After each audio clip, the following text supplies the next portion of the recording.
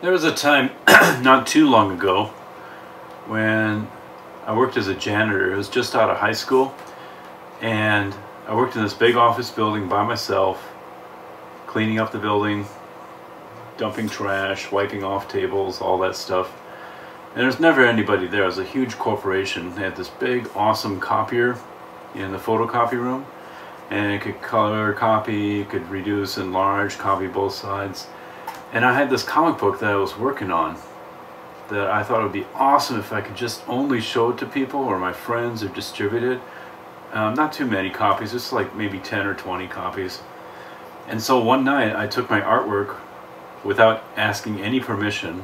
I just brought it with me and plopped it in the room there and started reeling out photocopies of each page and collating them. Meanwhile, running off to do my duties as a janitor and get the building cleaned up. And I brought everything back together, nearly left some artwork sitting on the copier bed, that glass plate underneath. I almost shit when I saw that happen, but I pulled it off, didn't get fired, took it home, and mission accomplished, because I had no money to take this stuff out to a printer and have it done. So that's my story about doing something a little bit under the table to get something done. At the end of this tutorial about inking, I want you to put something in the comments about something that you might have done in your past related to comic books to get the job done, so to speak, that maybe you're not too proud of, but of course stuff that can't get traced back to you. Anyway, hope you enjoyed that little story. Here is the tutorial. Okay, to do the inking on these pages the old school way with the pen right on the board, I use the old Speedball nibs and the holder that it comes in. They come in a variety of tips. I'll get to that in a second here, but they fit onto the holder like so.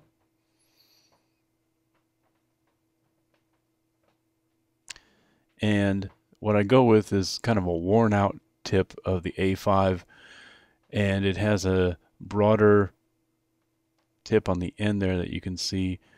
Here's a newer one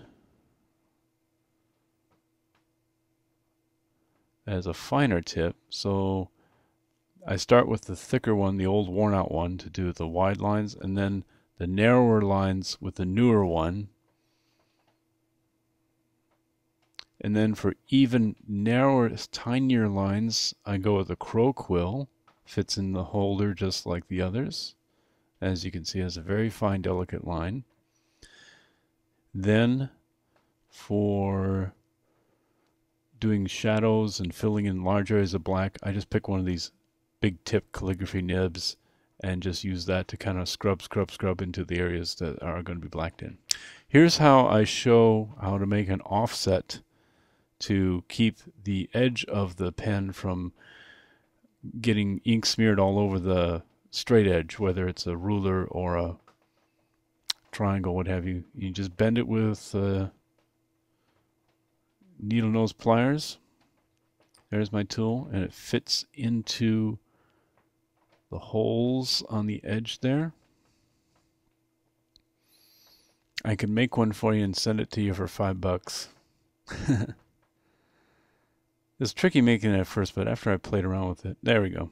You see how it will ride up against that paper clip rather than the pen itself, preventing the ink from getting all over the place. I use Rapidograph ink. You can also use Koh-i-Noor ink. It's nice and black. It's more expensive, but hell, just use it because you're going to spend hours on these pages anyways. And then I converted a cap to a magic marker with a eyedropper into a very small reservoir holder, and this little doodad fits on the edge of my drawing board. Like this. I did two hooks and cram it up in there, and I got a really fast, convenient, easy to reach tiny little reservoir for the inks. Also, I made a little cork to hold the ink inside, keep it from drying. And then when your ink gets thick on the nib, you want to have a little dish of water, jar or something that you can dip it into to get it started again. Then I'll show you real quick here. This is how it works here. You just draw that against the edge like so. I got corner pockets I made out of old envelopes. I just cut them open, and you can see there they're just cut out of an envelope, and the inside's kind of cut away where the bar here is going to slide. This drawing table is turned sideways. Normally they go the other way, but since comic books are always going to be basically a vertical format, I'm comfortable with working on it this way. And I kept the ruler on here as is, so that's one way you can rig that up. Now, I got this page from last time, all pencil up. What I'm going to do is I'm going to start inking it. The first step of inking is to do the gutters. That's the separators here. I like to do several pages at once. So normally I'd have like 3 or 4, maybe 5 pages penciled. That way the ink can be drying on one page while you're working on the other. And these pockets are really good because then you can slip boards in and out. This is just simply Bristol board. I like smooth Bristol board. Vellum picks up too much ink. The next step is to do all the circles, ellipticals, and round things. What you'll need for that is a technical pen that comes named Micron. It's made by Pigma. They come in all colors. You want black. This one's an 8, and this one is a 5. I presume that means 0.5 millimeters and 0.8 millimeters. The tips are like in the 0.5, it's pretty, let me get in there. Well, it's pretty fine. So the next thing you do then is with the use of elliptical sheets, circles, you do all the round things. I'll do these billiard balls with the 5.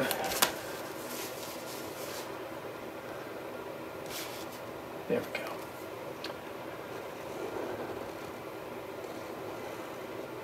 Like that.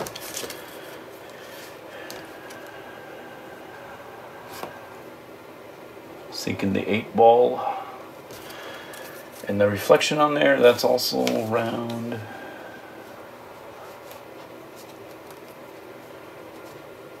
That's good. The next step after this is to do the straight lines. The reason why you do the round lines first is that it's easier to match a straight line to a round line you've drawn rather than trying to make the round line fit the straight line. Like, for example, up here, the beer bottles, the bottoms, I'm going to do those with the elliptical set, and then later on the edges I'll do the straight lines to match that up.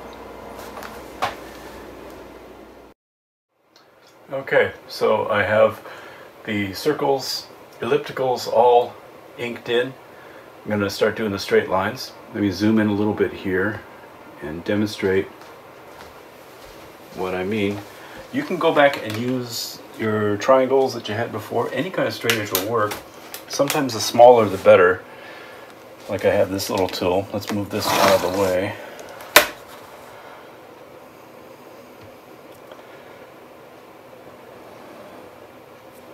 Always good to line up your pen where it's going to end.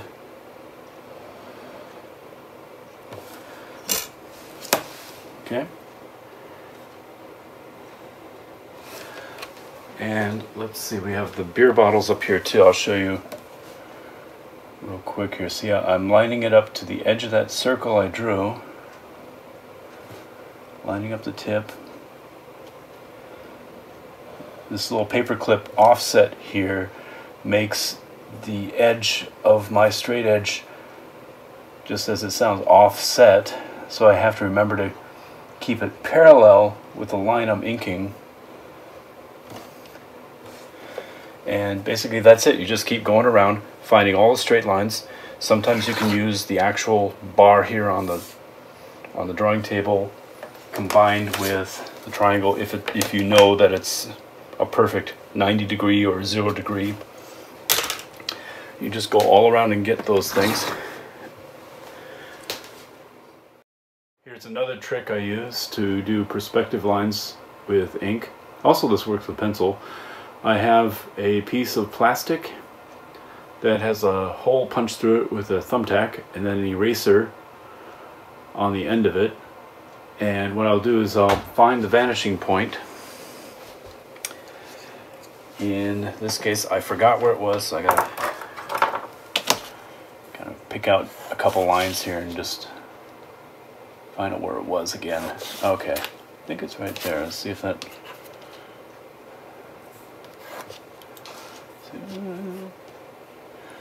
Yeah, more or less right there. Okay. Then I take some masking tape on the edges of these things, the two tabs that stick out of the plastic. Tape that thing down. Keep the thumbtack right where the vanishing point is. Now you're going to cover up with the tape a certain portion of the board. That's okay because there's no lines right there. But this is a real cool tool. Now I can just ride it on there and pick out all the lines. It's not perfect. It's not going to line up exactly right. The key then is to think about where does the line have to hit,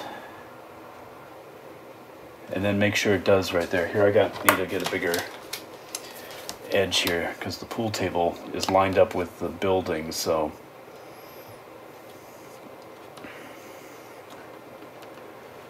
that's one neat little trick.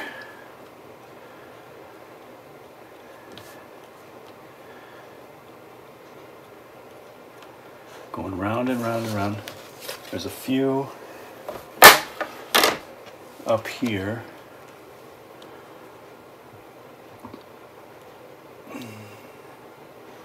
The eraser on the end of this thumbtack helps to compensate for the offset on the tip of my ink pen.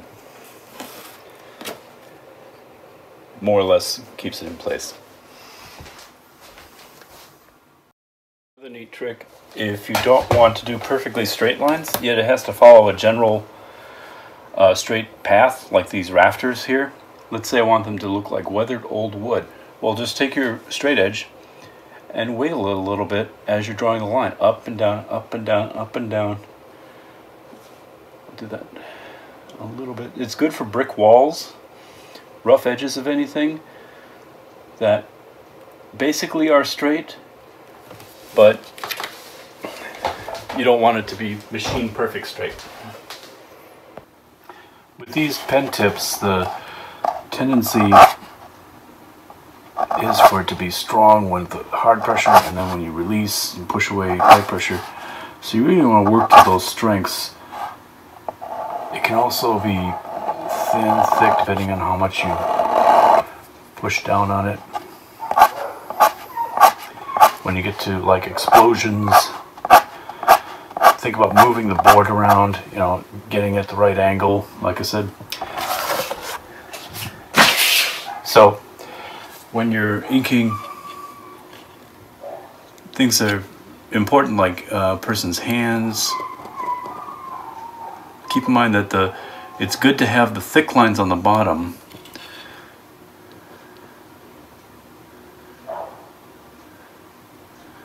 and the thin lines at the top.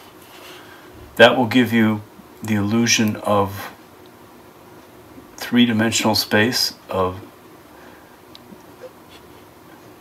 your characters, your people having some heft to it. So if you're working with the pen tip that has the heavier line, stick to doing the bottoms more than the tops. Maybe save the tops for the thinner pen tip. Now I'm ready to start inking the lines proper. I did all the straight lines and all the circles. I got the gutter lines done. A tool that helps me to keep my hand off of the page to keep from smearing the wet ink is a straight edge that has an eraser on one end and a piece of wood on the other. And I rigged this up so that it rides on this little metal strip on the edge. Then with the clamp, just simply clamp her down. I can also hold it with my free hand. And this will be something I can put my hand on. That'll help me work on the pages. I go with a pen that's a little more worn out than the other ones I've used for a while. The tip is getting broader, so it makes a wider line. A brand new calligraphy nib will do a finer line. And then I just go in and ink all the lines that I feel will be from medium to large. Try to get most of them.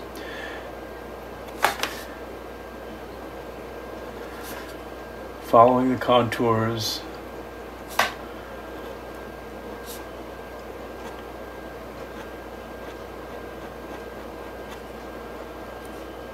And there's a good angle to attack from. Sometimes it's good to go from the bottom up. Other times you draw it to you. If you find that it's easier to take the page itself out, turn it upside down. Sometimes I'll take the whole board, since this is not permanently attached to the table. I'll turn that upside down too. And sometimes it's just easier to work upside down to get that perfect kind of arc. This is something that you'd have to develop over practice and kind of get used to the tools. Now, there's certainly going to be some detail as I'm going in finer and finer here. Skip ahead to these people back here. Maybe there'll be some lines that should be fairly wide, fairly thick, but then there comes a point when it's a little too fine. I'll skip over that and just keep working on the lines that are from medium to heavy.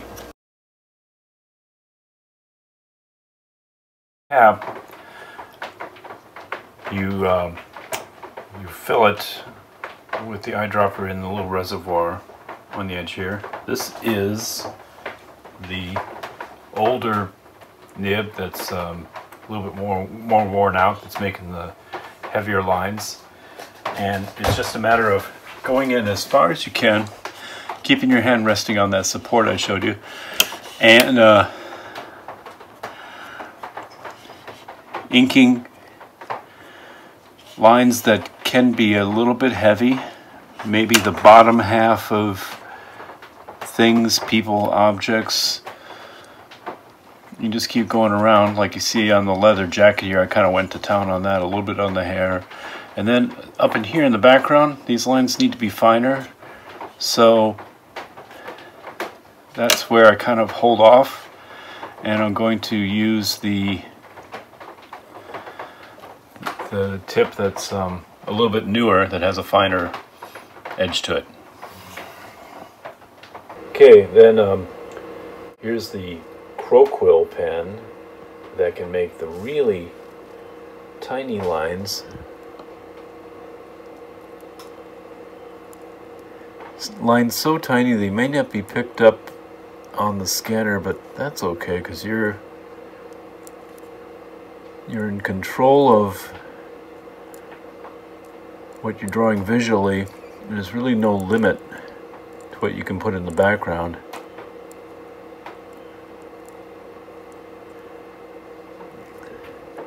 With a pen with a thicker line, things get really chunky and difficult. A thin line like this, you can really put in that fine detail in the background, and it scales very nicely. It looks like it's appropriate to the scale of the background. Things don't look chunky or inappropriate. So you can see how that works then. These are the tiny, tiny lines all around here. I use that other pen with a little bit larger lines So the next step is going to be putting in the shadows. So the next pen to use is this calligraphy nib that has like an oval tip to it. You can use a round tip, anything that's got a big surface area to it, and with that you find all the areas that are supposed to be black, shadow, silhouettes, and this is a real fast way of filling in all that stuff. Let's see if I can, right down here.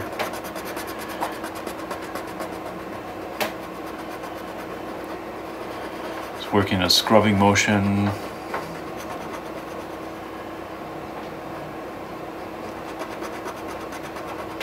And you know, guys, if you had a huge area of black, I'd be tempted to not ink it in, but just simply define it well, give it a border, and then later on in Photoshop, just use the paint bucket tool and just use Photoshop for that. It's up to you. And the next step is to take a big eraser. There's an eraser called Mu. That's good. This one's a Milan eraser. And you just go in and take out all those pencil lines. Let the ink dry thoroughly before you start doing this, so you'll regret it. You'll get all these smears. And what you'll see happening is it starts looking naked. Like the lines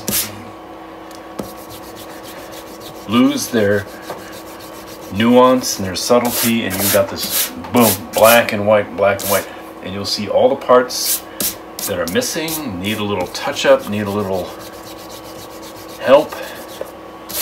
And I'm not going to erase the whole page, but I'll just go into this one panel here, and I'll show you then what's next. You take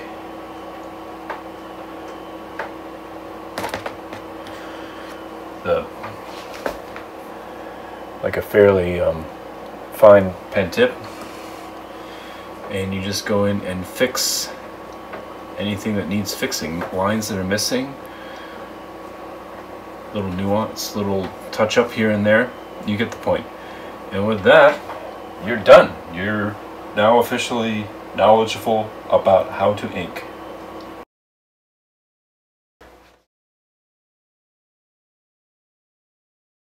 Inking a page, for me, consists of 8 steps.